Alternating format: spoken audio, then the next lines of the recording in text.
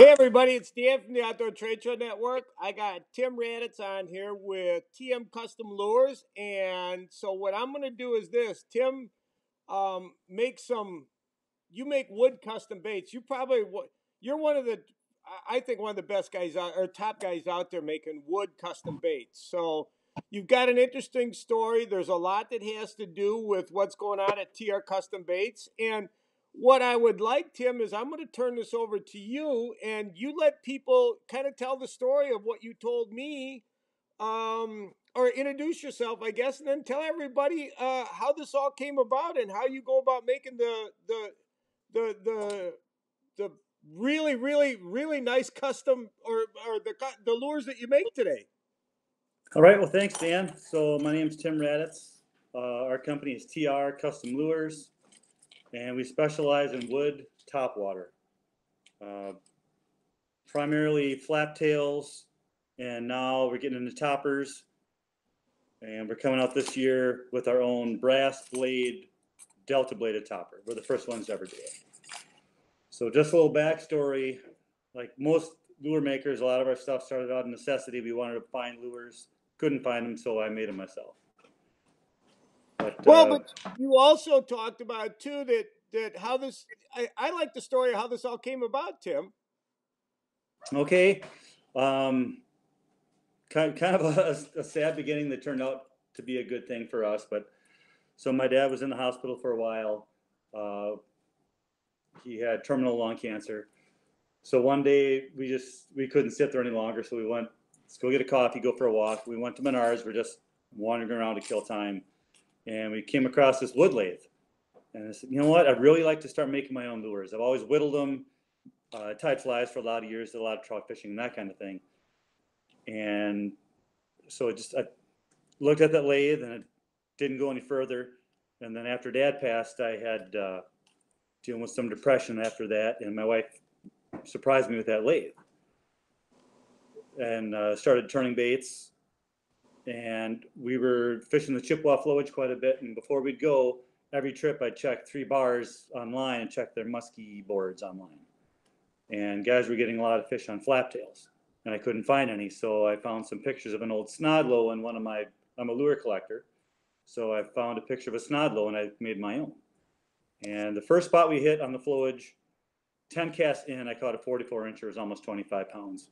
And that's the first fish that I caught in one of my own lures. So it was really cool. And I still have that lure. I retired it after that, hung it up, and that one got retired. And that gets the juices flowing in too. That really gets the juices going. Oh, absolutely. Because then you start thinking, well, what else can I make? So I made a lot of flap tails for a while there. And the first ones I sold, our oldest daughter was in kindergarten and took a lure to show and tell. And the teacher called home, did you guys really make that lure? Yeah. Well, can you make some more? So I made her 5 for her husband, father-in-law, brother-in-law, sister-in-law, and I wrote, Daddy's Lucky Bait, Good Luck Grandpa, that kind of thing. They just ate it up. So, and they're still good friends of ours. They were over here today helping us with maple syrup.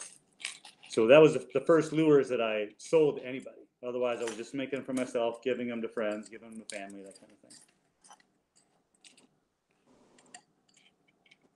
So then when did you start the shows? What got you? Because the shows is where things took off for you. Absolutely. So we have a cabin up in Vilas County, and I would always stop at Raleigh and Helen's and buy my parts because I had no connections at that point of any idea where to get this stuff. And in the back of the Raleigh and Helen's catalog, there's all the lure components. So I was going to make myself some more flap tails. So we stopped in, and I had 5 flap tails in a bag, laid them on the counter. And this guy was there talking to the guy working behind the counter. And he says to me, oh, you make flap tails? Yeah, I make a few. Well, would you make me one? And no one had ever asked me to make anything. I go, I guess. So he said I wanted black with a lime green tail, a lime green back half. Oh, well, how do I send it to you?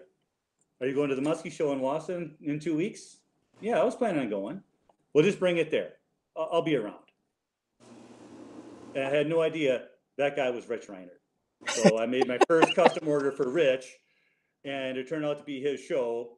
And the next year I had a booth in the show. And Rich was just instrumental in us growing, getting us connected to this is where you get parts, this is where you get that, this is how you promote yourself. Rich is huge in that. Yeah, we wouldn't be anywhere without Rich. Well, the other one is mainly where people connect with you and people find you is through your Facebook page, TR Custom Lures, right? That's the other one where you interact with most of your, or how you get out to the world. Yep, absolutely. My wife does a great job of managing our Facebook page. That's how we do all of our custom orders. When we have a surplus of lures, like after the show now, we had some leftovers. She'll post them there a few a week. And that's our main promotion. I heard you didn't have much left. I heard from a little bird you didn't have many left over from the show. I heard you sold most of what you had at the show. Yeah, we were very, very pleased with how we did. We were 75% over our best show ever. We sold 176 in 2.5 days. But see, that's because smashed our previous record. Yeah, the word's gotten around. The word has gotten around of what you're doing and what you got there. Well, we appreciate that. You know, yeah, and you make them out of wood. What I like is I like the wood baits. I like baits that are made out of wood. So I'm definitely a traditionalist. If you look at my paint jobs, you'll see that I'm a Frenchy disciple. Definitely patterned after Frenchy. And that's Frenchy LeMay. If for those that don't know, it's Frenchy LeMay, right? Yep. Yeah, I don't get into the $100 paint jobs, all the high def with the thin details and all that stuff. I do a nice job of traditional lace, simple stuff done well. Your business is catching fish. That's your business. Your business is catching fish, not paint jobs. $100 paint jobs don't catch fish. No. You know, muskies don't bite the bar. You know, a bar fighter jerkbait because it has a gorgeous paint job. They bite it because it hangs there and wiggles. Okay. So next question, what do you got? Show off some of your stuff. You know, we've teased people enough. Show off a little what you got there. All right, so this is our turtle topper. This is the big one we're promoting now. We're the first ones, and I'm a student of musky baits. We're the first ones to ever have a Delta blade made out of brass. So you get better durability. Everyone uses the same aluminum stamped Delta, and we make our own out of brass. So you got a better squeak, better chirp, and every bait you ever get from me, I've tuned it. I built the 10-foot trough in the basement, and we live on a lake, so in the summer, I cast every bait before I sell it. Okay. Dave Dorsey asked a question here. What kind of wood do you use? Hi, Dave. Hi, Dave. Dave Dorsey there. Dave, how are you? What kind of wood do you use, Tim? So the larger ones, I use a white pine. They're buoyant enough with a larger body. And the smaller stuff like our tail baits, small flap tails, 2-point toppers, I use Western red cedar. Globes, I use Western red cedar. Oh, you do? Okay. Yep. Okay. Yeah, it's hard to find. It's expensive, what made you go to Western red cedar? I have to ask, what made you pick Western red cedar? It's very buoyant, and it holds up because I use everything that we make has our own brass tails, and brass is heavier than aluminum or stainless. Okay. So I need it was out of experimentation, trying lots of different wood and lots of stuff that sank. Yeah, because I know a lot of guys use the balsams. That's why I was asking why you went to the red cedar. A lot of guys use the balsams. Yeah, it's hard to turn. It chips like, and you look at it wrong. I hate balsam. Between you and me, I'm not a balsam fan. And availability. So I'm buying deck spindles, 36 or 48-inch deck spindles, and I can get it at any of our local hardware stores. So it's okay. Readily available too. Okay. Show off a couple more lures. I like what you got there. Show off a couple more, Tim. All right. So this is our bullet flap tail. We've had real good success with this. And again, we make our own tail. 35 thousandths brass. and we have an empty rifle cartridge in the back. And when the tail rotates, you get that metal on metal random splash. They're all tuned. The bullet depth has to be just right to get the right amount of random clang. Otherwise, it hits too much and it won't flip, won't splash. So that's kind of our trademark bait is a flaptail. Right. I know that's the word I got probably 5 years ago is, hey, this Tim guy at TM Customs, man, you got to see what he's making. So that's what I heard about you. But we make a lot of other stuff, a lot of globes. We're working on something now. Can't give too much away. Okay. But part of it is the rear section, instead of being a rotary tailbait, part of it's a globe, but we're going to have a counter rotating 2-point prop. Okay. So you get metal on metal plus the splash plus the squeak and the chirp of the brass on brass. I run brass tubing through all my tail pieces. Now you said you had some smaller baits. Did you say something about some smaller baits that you had? Not that I've got here to show you. We do some 2-point toppers similar to the old Cisco Kid topper. Those are nice. I like those. Yep. And again, I make my own 2-point blades, and I make a brass bushing that I press in, and they just chirp and chatter like crazy. Oh, nice. Okay. Well, anything else you want to tell people about? Aaron Tecklin came on and said, Tim's got some really great lures. Keep up the great work. Yep. So Aaron makes some good stuff, man. Yep. Yeah, we were neighbors at the booth at the Wisconsin Muskie Expo a couple of weeks ago. He bought a lure from me. Yeah, Tim, actually, he's bought several in the past. Yeah. Aaron likes to catch big fish. Yes. Yeah, he was a great neighbor. Lots of fun. He is.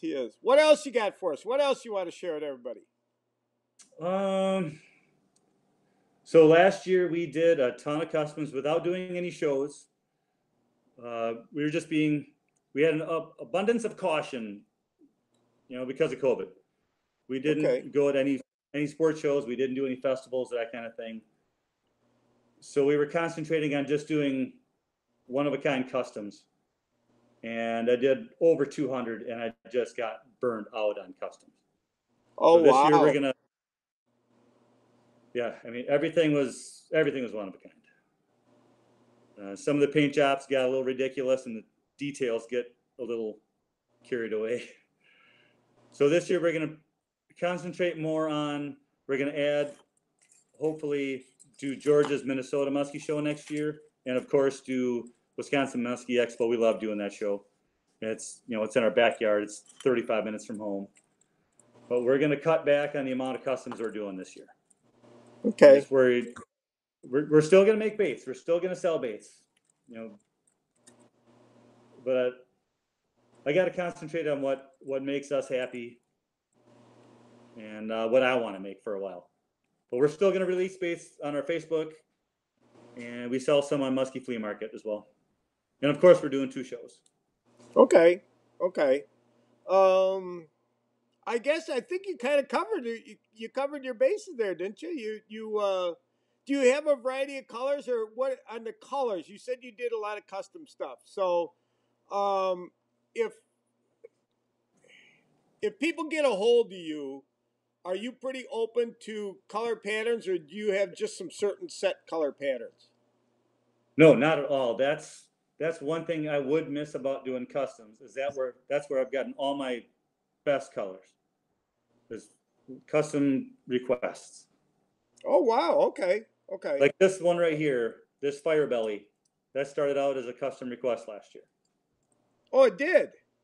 Yep. And same as this here. Show a little bit more to the side. Show it over a little the other way, Tim. The other way. I love looking at stuff like that. There you go. Look at that. That's beautiful. Jason Smith from Smith's Fishing Outdoors, Jason and Fisher. This is something that they had requested. Okay, I wanted more orange. They do a good job. Those guys are really good. Yeah. Oh, they're great. We got to film a show with them last year. It was a lot of fun. Yeah, they're good people. They're just really Yep. good people. What else you got there for cut? What else you want to show? What else you got to show off? Give me 1 second.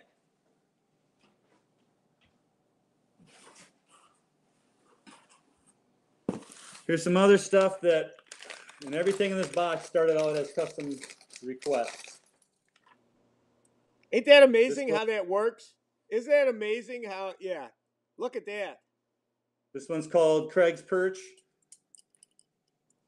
Because pretty simple, a guy named Craig sent us pictures of an old grandma lure crankbait in this color pattern. And he said, I want it to look like that. And so my wife asked, well, how is Craig's perch bait coming? So it just kind of morphed into Craig's Perch. Oh. And then this is another one. We call this the red-eyed demon. Oh, nice. And then we do the scale patterns in silver, copper, any number of colors for different contrasts. So we have fun with that pattern. And here's another one from Jason and Fisher. They wanted... Hey, I got one from you. That color right there is a heck of a suic bait. Suic's got a color like that's just it's a suic that tears them up. Yeah, this was another one that Fisher really liked, the black and orange. They use a lot of, well, probably shouldn't give their secrets, but they use a lot of black and orange. Yeah. And here's one from a Rich Reinert request that he's been in a lot of different capacities at different bait companies over the years, but this is a color they used to make back in the day, and he called it Old School Bus. Yeah. And it kind of reminiscent of his old Stomper that he used to make. Yeah. Yeah. That's a good color. It's always a good color. Yep. Steve Dorsey has Adams on here, so we got Adams on. Adam Switland. I can't say Adam's last name. I swear to God, I'm terrible. Switlinski. Adams on here. Switlinski. Yeah. Then Dave asked, how long does it take to complete a lure from start to finish? It depends on what it is, and if I have to make the brass blades, because a lot of these brass blades, I cut them on a bandsaw, grind them with a Dremel, deburr them, and polish them myself. So I can have, a half hour just in the blade. I know. If I'm doing a custom, probably a solid 3 hours. And a lot of the stuff, I'll turn a whole bunch of bodies, and then I'll do batches of 15 or 20 of a color. Like when we're prepping for a show, it's hard to say how much time I spend on any one lure because I'm doing all the body prep, then priming, then base paint, and then I only paint with one airbrush, so I'll do that color, go clean it, and switch to another color. Yeah, that's what I did too. I guess short answer, probably a minimum of 3 hours in any one lure. Yeah. And some a lot more. We're going to call him Adam C. Adam said the last name. We're just going to call him Adam C. Yeah, Adam C. Yeah. It's easy. Okay. See, you're in Stevens Point, so you got a lot of Polish people up there. You're better at pronouncing the Polish names. Most of my neighbors and everyone I went to high school with, we call them they're all on the ski team. I like that. I like anything else you want to tell people, Tim? Well, I think we make a nice lure at a very fair price. Everyone says, well, you gotta double your price. I just don't want to get into that. It's become the Wild West on custom lures, where guys just name their price and someone's going to pay it. But yeah. I think we make a nice lure at a fair price. Okay, yeah, I agree. You do a good job. So with that, I think maybe we should say goodnight to everybody. I'd like to do more of these. And here's another one I'd like to share. I've been trying to share this. Here, let me do this here. So if you're interested in doing this, it's easy to do. I want people to talk about their companies, talk about what they make. That's why I enjoy doing this, because I learned pretty much how you came about with what you do. And I wish more people would get a hold of me, because I would just like to talk to them about their products and talk about what they're doing. It fascinates me. So Yeah, thank you, Dan. It's a good platform. Lets us get our message out there and show off what we do. Yeah, I think just talk to people. I enjoy where we talk to people. So at that, I think I'm gonna say let everybody know goodbye. You got any last words that you'd like to tell people? No, if you want to contact us, it's TR Custom Lures on Facebook. My wife runs the Facebook, so be nice. Uh, if you ever do anything on Facebook, you're dealing with her. Oh, okay, She okay, takes nice. all of our orders. I make the lures, but she runs the entire business side of it. She takes care of all of the taxes and the excise tax and all that, all the headaches I don't want to deal with, and she takes care of that. Adam want to know anything big coming out next year for TR Custom Lures. Well, so I know what he's alluding to. I've been Yeah, working on something he for he's got about. the inside track on a lot of people. Yeah, Adam is our biggest cheerleader. Adam has become a really, really good friend to us. yes. So yeah, Adam's awesome. But he's talking about the Big Al.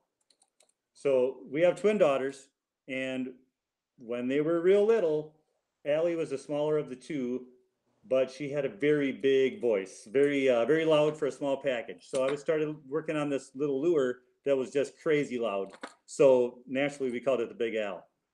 But it requires soldering to keep. There's counter rotating brass pieces that clang. And I talked to Matt Worth the last day of the Wisconsin Muskie Expo, and he finally helped me crack the code of soldering stainless wire, which I've been struggling. I'm a plumber by trade, so it was kind of humiliating that I couldn't solder that. But now that I've got that figured out, and we're working on some prototypes on that, we're not ready to release that yet. Okay. Yeah, that's what Adam's alluding to. The Big Al, it's coming. We're playing with it this morning, making blades for it. That's funny. That's funny. Okay. Well, he wants to be first in line to get one. I know that. Oh, I know. I know what Adam's up to. Trust me. Adam. Yeah, Adam likes to catch fish. That's Adam's program. Oh yeah, yeah. I got to fish with Adam this summer. The last muskie trip in our boat before we sold it. Oh, okay, nice. Yep, Adam was my boat partner. Okay. So that's nice. Nope, that's nice. So with that, I think we covered our bases today. I'd like to do more of these. Anytime you want to talk about what you got going on at TR Customs, you're more than welcome, Tim. And I want to put that out to everybody, please. You see how easy this is to do. I send you a link. We can come on here. We talk about your products, talk about your company. So I enjoy this. And to me, it's thank you. Thank you for taking the time and doing this. Well, thank you, Dan. Thanks for giving us a platform. And with that, I think I'm going to do my thing here to where I'm going to say goodnight to everybody. And like I said, if there's you had any last words? No, I think we covered everything. Thank you. Okay. And then we'll be back. We'll do this again. So with that, I'm going to say thank you, Tim. And then I'm going to say thank you, everybody, and enjoy us for more of these. Thanks.